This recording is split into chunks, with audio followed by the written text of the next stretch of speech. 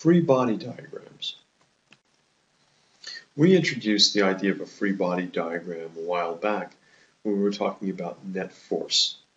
We're going to go into a little bit more detail about it here. A free body diagram is a drawing that physicists use in order to show all the forces acting on an object. Drawing the free body diagram can help when trying to solve for unknown forces or showing the motion on an object. There's a good video here that if you can click on the link in your notebook, you can have a review of free body diagrams and the normal force. Earlier on, when we were talking about net force, we introduced the idea of a free body diagram. At that point, we just drew one to give you an idea of what net forces were all about and how to add them. We now want to go through and give you a bit of a recipe for drawing free body diagrams. First of all, draw a dot to represent the body in question. Once you've drawn a dot, begin drawing lines with arrows to represent each of the force vectors. Start with the first one, and once you've drawn that one, be sure and label it with the name of the force. In this case, it's weight. We've written mg. Notice that it's pointing in the downward direction. We're going to repeat this for every force that is acting on the object.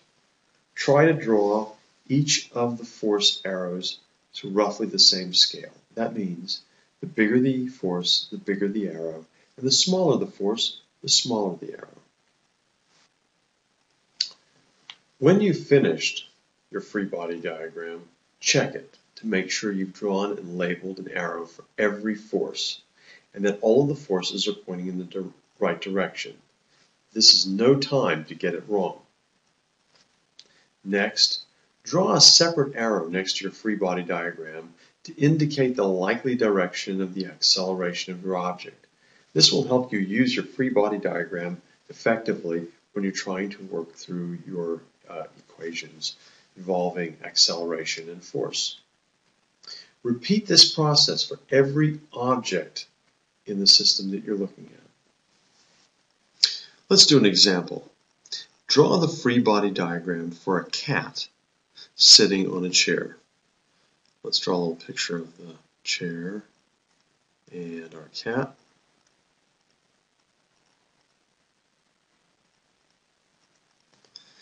The cat can also be described as a free body, which is just a dot.